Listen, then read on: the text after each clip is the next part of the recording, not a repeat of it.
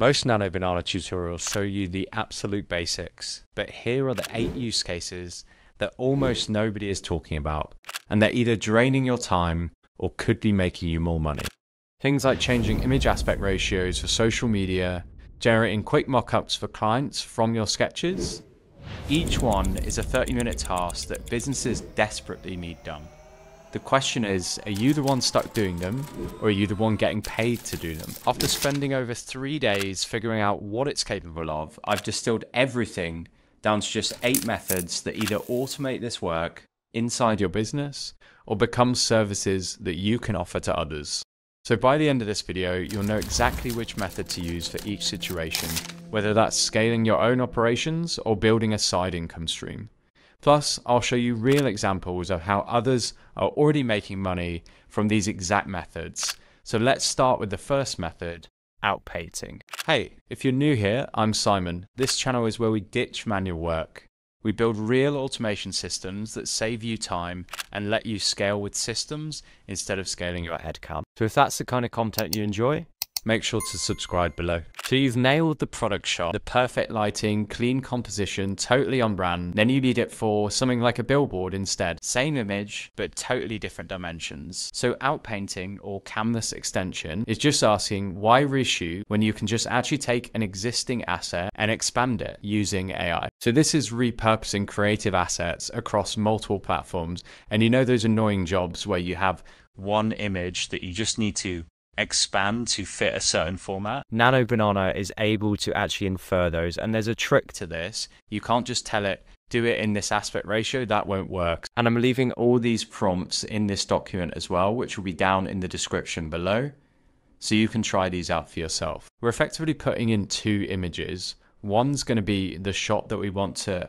outpaint or expand, and the second, and always the last image, is going to be the aspect ratio we want to paint to. So as an example, we'll go into Google AI Studio, which is where you can open up the chat windows, copy this prompt, and we'll paste it in here. So redraw the content from image 1 onto image 2. At the same time, completely remove the content of image 2, keeping only its aspect ratio. Make sure no blank areas are left. So we can upload 2 images here. Let's take this image of a dog here.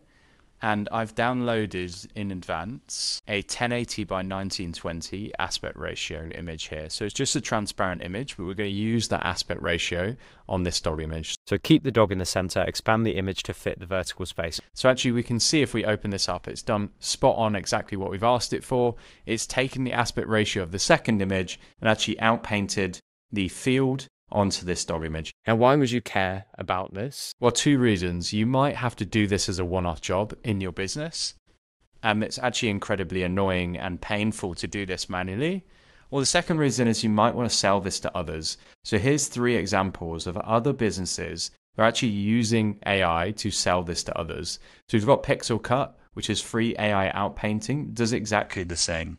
It's just a prompt on the back end. We've got GetImage.ai, zoom out images with AI outpainting. And if we even look on something like Etsy, we've got the merging of multiple photos into one. And you can see that there is demand for this. 4.8 stars from 910 reviews. And that is just merging automatically photos like this. The second method is called brand DNA transfer.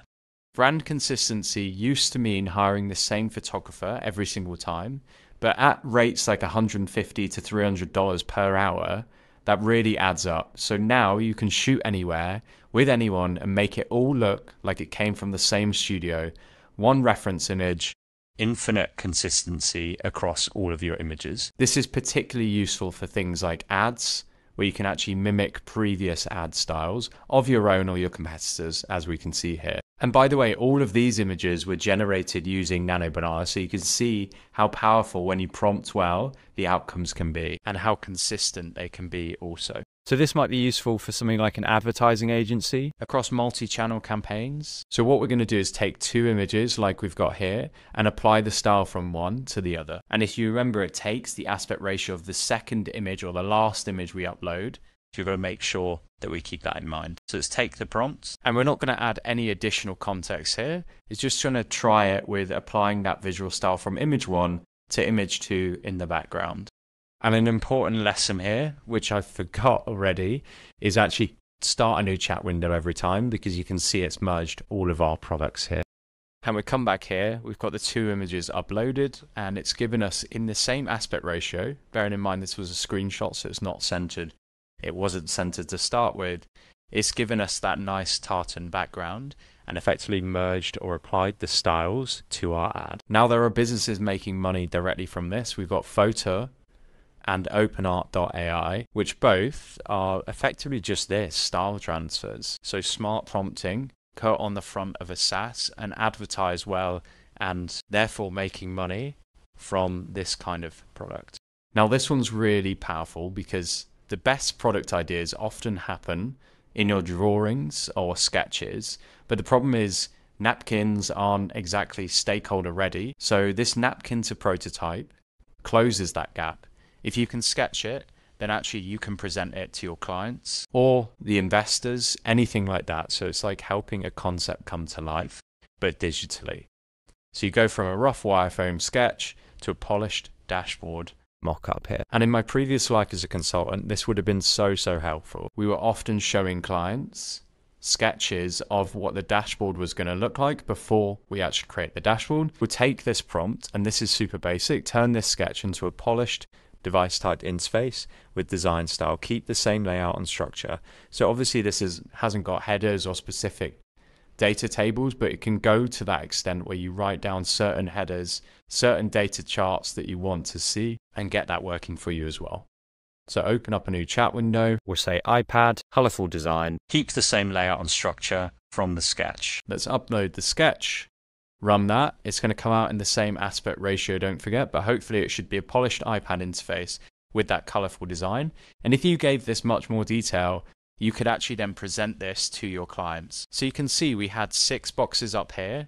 We had some information down the left-hand side, and we also had, this chart in the middle. So if you look at this closely, you can see it's replicated that exact structure. Yes, it hasn't got the writing correct because there was no writing on there, but this is incredible that it can create that in like 20 seconds. And you bet others are making money off this as well, right? So we've got UIZard, turn your product ideas into concepts instantly. So again, it's just entering a prompt and actually turning that into a concept. And Visimi, so make your ideas look as good as they sound. Again, it's transforming things into dashboards that you can show investors, clients, your team. A slight tangent off this one is concept materialization. So when I was testing this out, this is actually incredibly powerful. It goes one step further, which is all about for product designers when they face the impossible pitch.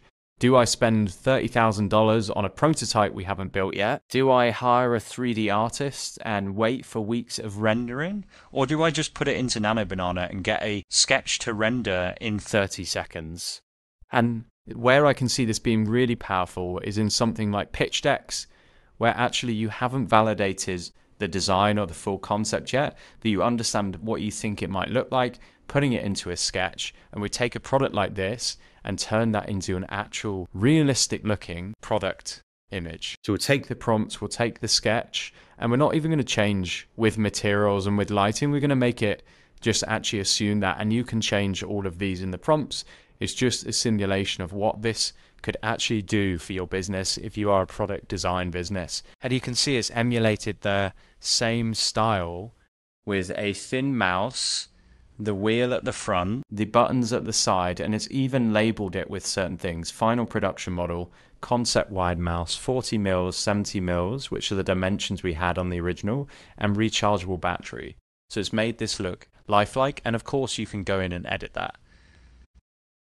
So something like make it more angular and the color theme FE3E5A, which is an orange tint. So we've then generated an image that looks like this with, okay, it's slightly off on the tint. There's a bit of orange there, pink there, but it's a more angular shot with the orange tint. So we've taken it and we've modified it directly. The fifth method is scene surgery. So you've probably seen this most frequently. And this is where people are making the most money because product photos often cost $35 to, let's say, $170 each. They get rejected for silly reasons like the shadow is wrong, there is a reflection in the background, or they want to change the scene or the aspect ratio. But scene surgery allows you to remove or add something that's wrong without reshooting it so that everything else is right. So we've got some examples of filling a vase with some flowers, taking away objects from a background here to make it a clean professional background. And you bet e-commerce teams are using this to clean up product photography by removing distracting warehouse equipment, shadows, whatever, without expensive reshoots. And the most powerful examples I see of this is actually adding or merging in photos. So again, we'll go to Etsy, where you can see 1,200 reviews, 5 out of 5, for removing objects from photos.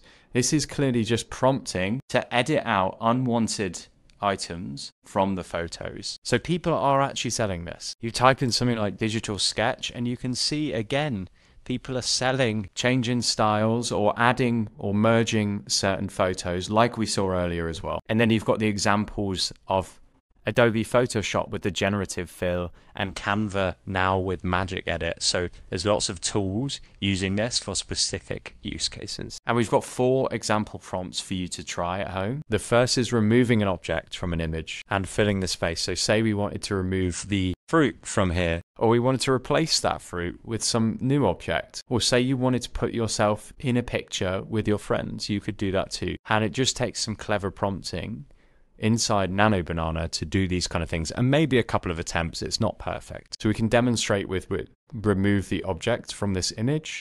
So we'll say remove the fruit from this image, and it's naturally going to keep the same aspect ratio. And you can see incredibly quickly it's come and actually removed it and filled in the rest of the details around the image around here. Now we'll do the replace. Replace it with a half lemon. And you can see 5 seconds later, there's a half lemon in there, so we can test different objects or assets in photography too. Now method 6, fabric to photoshoot. So fashion buyers want to see the collection before you manufacture it, and samples cost hundreds to thousands. So fabric to photoshoot asks, what if a sketch and a material sample were enough to get funding? And it takes us from this fabric swatch or just a picture of it to actually a finished design that we can mock up for buyer presentation. So we've got fashion.ai and fashion AI tool, which are both AI tools about creating realistic images of clothes worn by anyone. And these services are making a lot of money and have the potential to make a lot of money by selling these to certain clothing brands as well. So we've got the prompt here and we've got a sample image of a dress. Turn this fashion sketch into a photo of the finished garment on a model. Use the fabric texture shown and apply to a realistic dress model shot. Keep the exact design from the sketch. And just like that, you can see this design here. It's effectively blue, light blue and white. And we've got this frilly dress with these accessories down here. And immediately that's turned it into a concept. I'm actually blown away sometimes by the outputs that you can produce. And we can make this look a bit more realistic. Right now it just looks like a completely artificial shot, but with better prompting, you can get to that stage. Now the real estate industry is rife for disruption here. Traditional home staging or office staging can cost you, $1,500 to $5,000 per month to kit out. But empty office spaces are hard to lease. Outdated homes are often hard to sell. So Blueprint to Walk Through is designed to turn floor plans into fully furnished 3D spaces for very cheap, very quickly. You don't need a staging crew. You don't need furniture rentals. It's effectively just a render without the time. You could see how if you built this out into a SaaS, you could sell this to commercial real estate brokers who market out unbuilt office spaces or even just real estate rentals. So the most famous example of this is just room redecoration. So interiorai.com, which actually earns $29,000 a month, created by Peter Levels, one of the most famous indie hackers. It's all about actually designing rooms to a certain aesthetic. Again, we've got Etsy sellers selling architectural blueprints to 3D designs like this. And you can see 500 sales there, or 500 reviews, many more sales. And we've got other SaaS providers as well. Take a sketch and ask it to create a 3D interior view, and then we add things about design, style, and furnishings. So let's add this image in here. So we run that through and it's given us this minimalist style that's actually rendered the room in a similar layout here. It might not be exactly the same. Oh, actually, it's very, very close, right? You see it's picked up all of the small features like the plant in the corner, the doors over here, the piano with the chair. It's actually done an incredible job of rendering that exactly to a T. So this is why this model is super powerful, because actually it picks up the attention to detail that previous models lacked. And then the last method is photo restoration. So taking a damaged photo and restoring and adding color to it. It may seem like a strange side hustle suggestion, but actually people are making a lot of money from doing this. It's like bringing something from the 1950s into 2025 with color and then selling that as a service to other people. And you can see this being useful in even enterprise, where we have corporate comms of the old founders that have now passed away put on branding for the company events, etc. So we've got these companies, Vance AI, an image colorizer, which you see do an AI old photo restoration. They even say it's AI here. And restore your old family photos and bring them back to color. So people are selling these. And again, there's always a market, super easy to set up on something like Etsy. With like photo restoration, you see all of these sellers selling hundreds, if not thousands, of these to restore old photos, and all they're doing is just plugging this in to an AI photo generator. And now the photo generators are way better with Nano Banana. You can just do this by restoring this old photo to the modern day. So let me show you how powerful it is. And it's important to specify that you should keep all people and details exactly as they appear, but restore the old photo. Now, please note that sometimes this fails because it doesn't want to replicate a person, but you can see this time it's actually taken the details and added color to it. And it's even kept the same style, where it's actually still a vintage photo. It's just added color to that vintage photo here rather than making it extremely unrealistic. Now, those were 8 methods that you could use today to start making up money from Gemini Nano Banana, or just improve and speed up the way you do things inside your business. Now, if you want to see an actual use case of these, then one of the recent videos I launched was all about taking your competitor ads, applying a few of these different methods, and taking their ads and making your own. So it takes the style, it takes the concepts, and we actually deconstruct and create our own ads from this. So check out that video, which I'll link here as well. Thanks so much for watching. Please like and subscribe if you enjoy the content.